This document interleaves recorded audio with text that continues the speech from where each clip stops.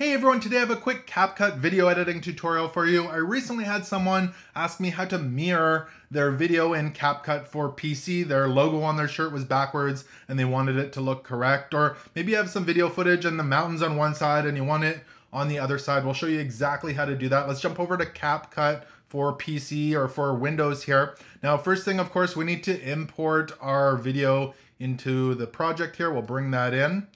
And then we're going to put it down in our timeline here. So we've got video footage here. This is of a recent trip to Cabo, and we're going to flip this or mirror it over so the Cabo arch is on the other side. So first thing we need to do is make sure our video clip is selected. So find your video clip and left click on it. It'll put a white box around your entire video clip. Now we need to go to our tools here, and there's several tools. We've got split, we've got delete, we've got freeze, we've got reverse, and then the next one here is mirror.